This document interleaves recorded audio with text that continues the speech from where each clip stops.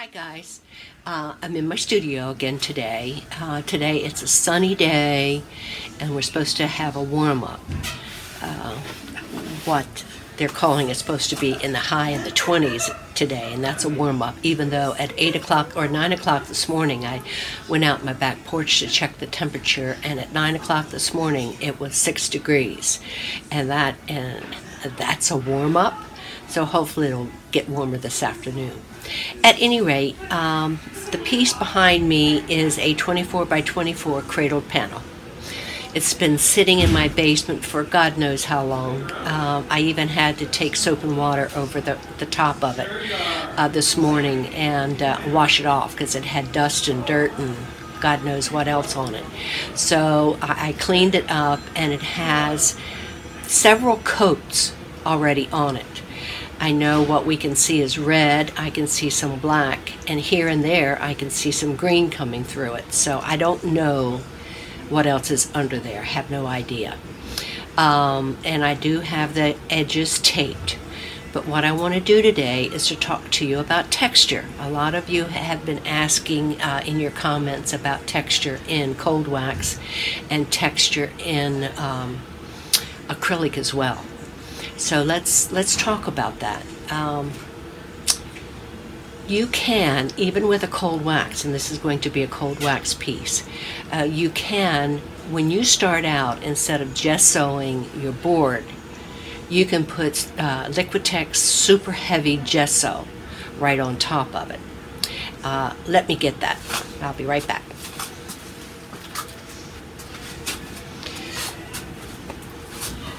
Okay, here's a Liquitex super heavy gesso. I don't know if that's backwards to you or not, but I get it in these big jars from AC Moore craft store, and it's buy one get one. It's quite expensive for this big one. I think it's $34, but it was a buy one get one, so it was 50% off. And this particular size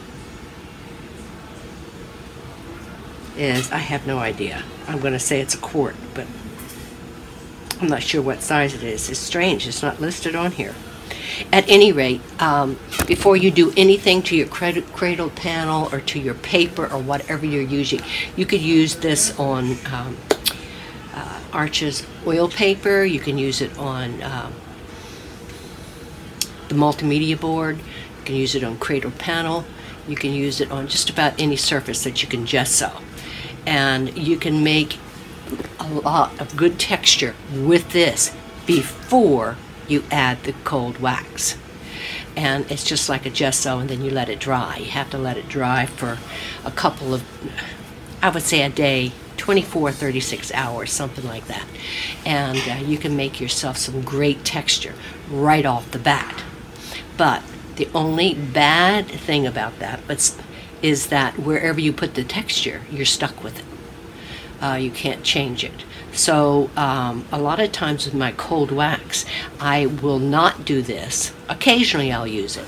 I'll not do this, and I'll add things such as sand, marble dust. You can add gravel. You can use just about anything into cold wax to make the texture.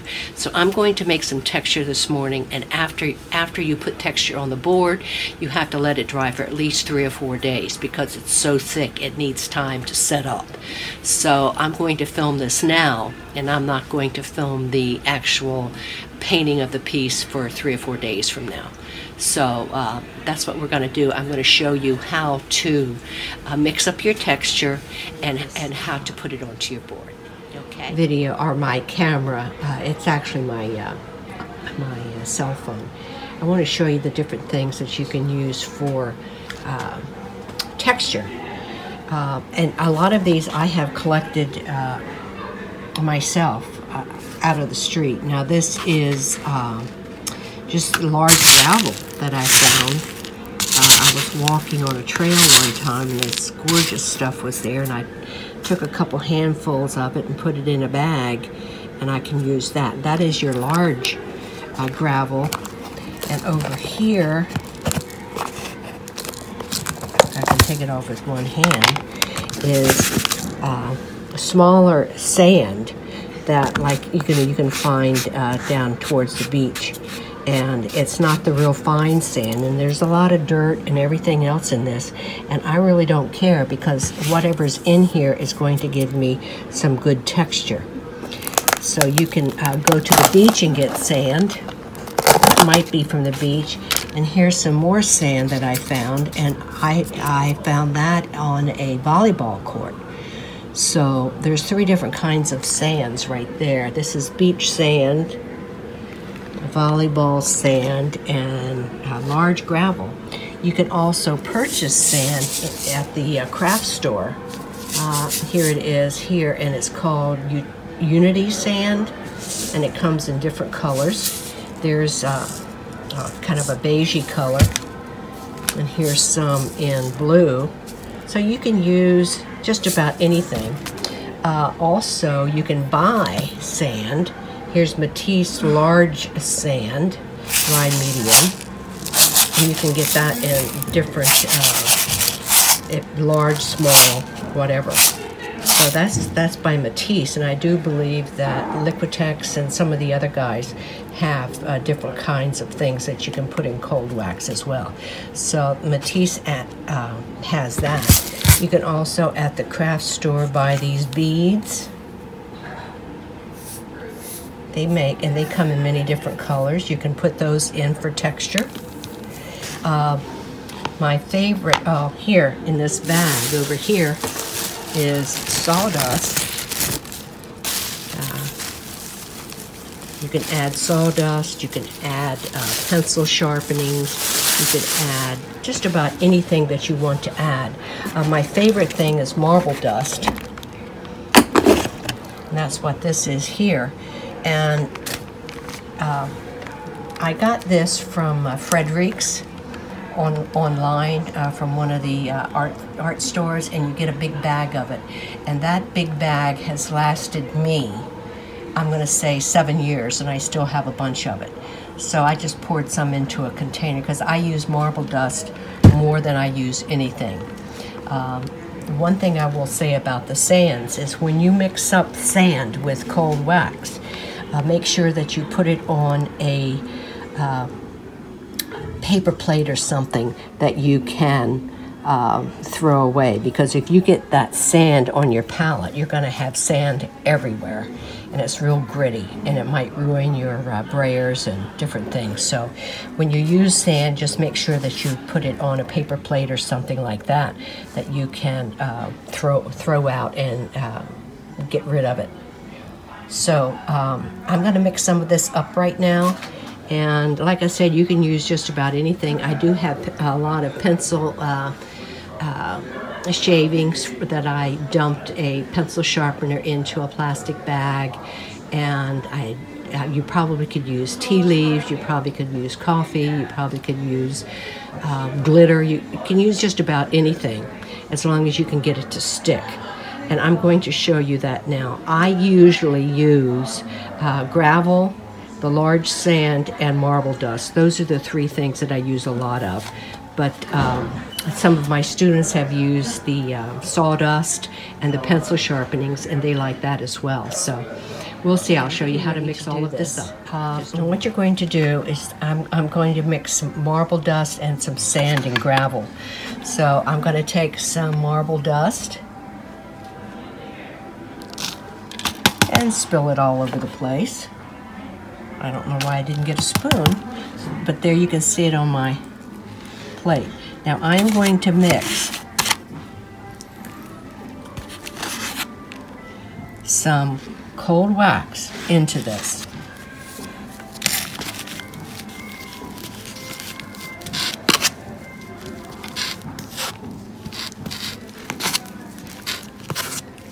I need some more cold wax.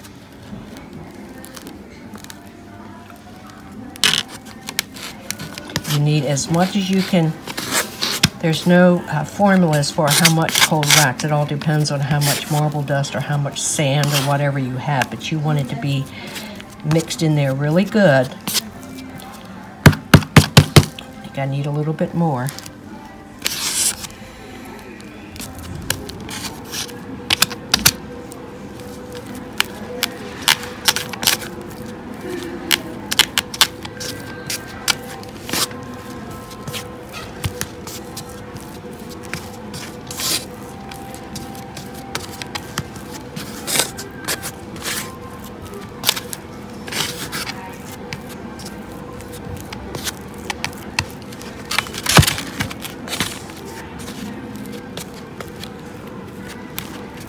Okay, now that is marble dust. You can see how thick that is. Now you can put more cold wax into it if you want to, but for now I'm just going to let that be. Now I'm going to go into my gravel. Pull that away. And I'm going to put quite a bit of this in. I'm going to sprinkle a little bit of sand into it.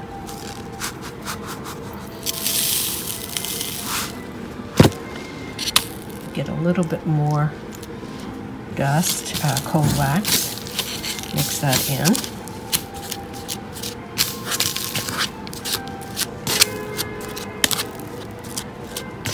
Now I'm going to add some gravel into it.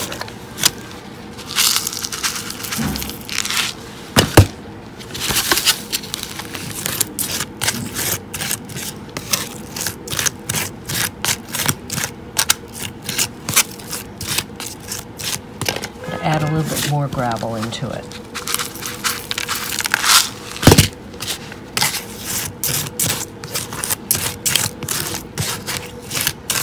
Now that is how you mixed up your texture. I could even add more gravel into it if I want, but that's enough for now. I might add that if you are doing an acrylic and you want to add texture,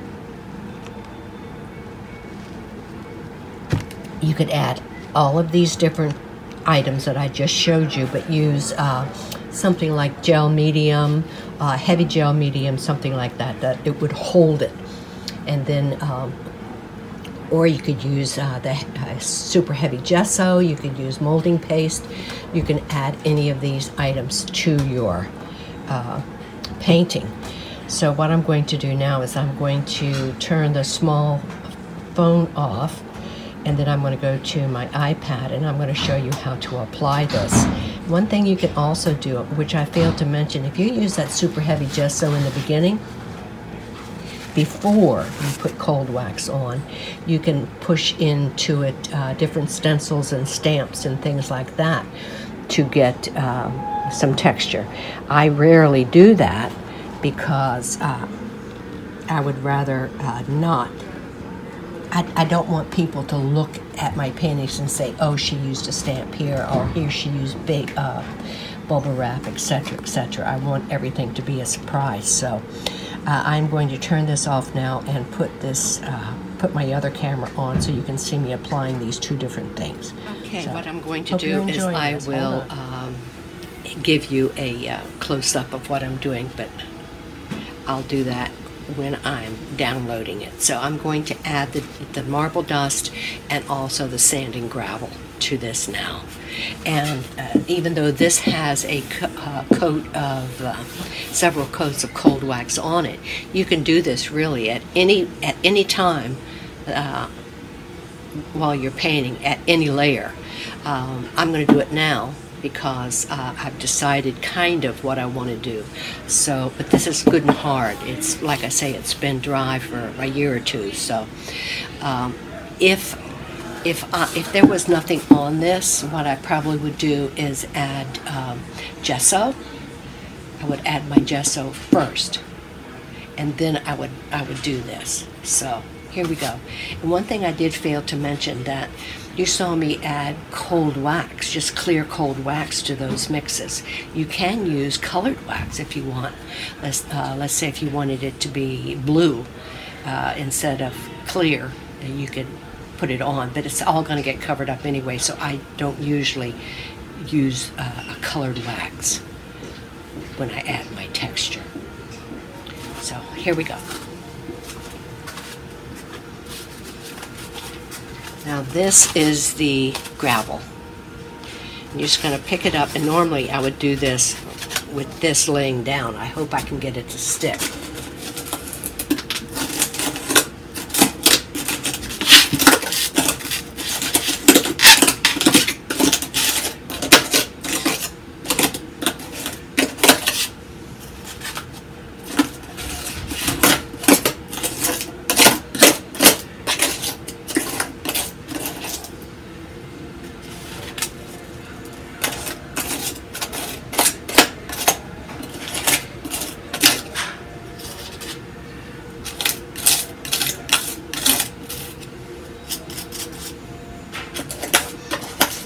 you see something and it's not sticking, get some plain cold wax and put it on top. That will help it to stick.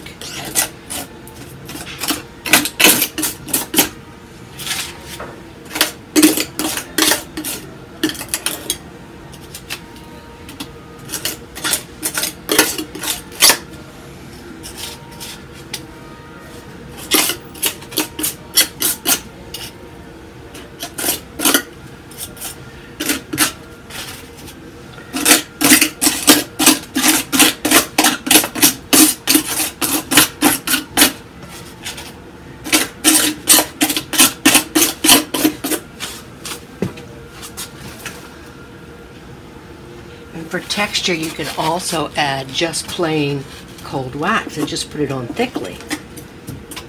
You see what I'm doing here?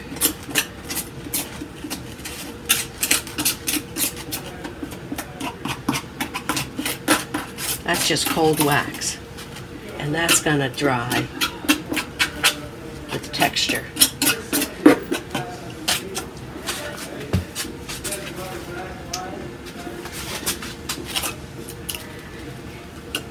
I'm just going to let this dry for a while. It's going to take a couple days for it to truly dry. This is just plain cold wax.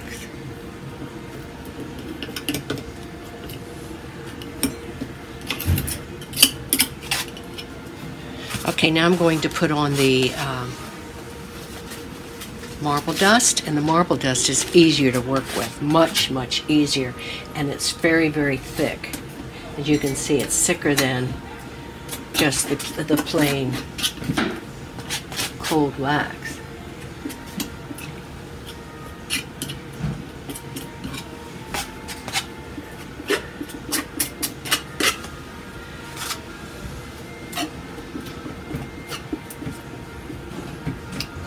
This is the marble dust that I'm adding. One bad thing about texture is once you put it on, you're kind of stuck with it unless you go into it with some really heavy sandpaper and sand it down. I'm going to put some marble dust up here just to hold some of that a little bit better.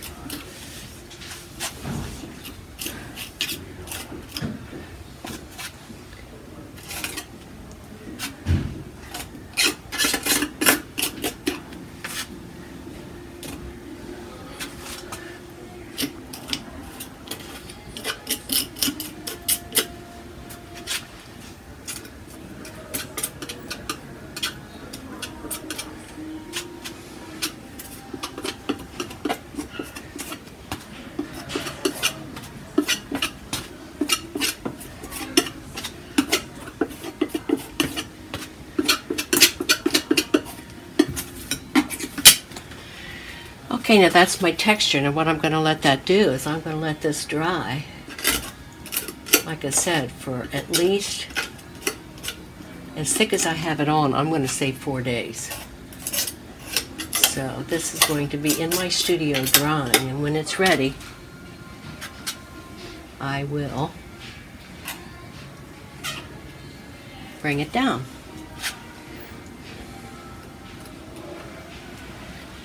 And you can see I have it at different widths. Everything is not ending at the same place. I have this coming out. Maybe this needs to go out just a little bit further.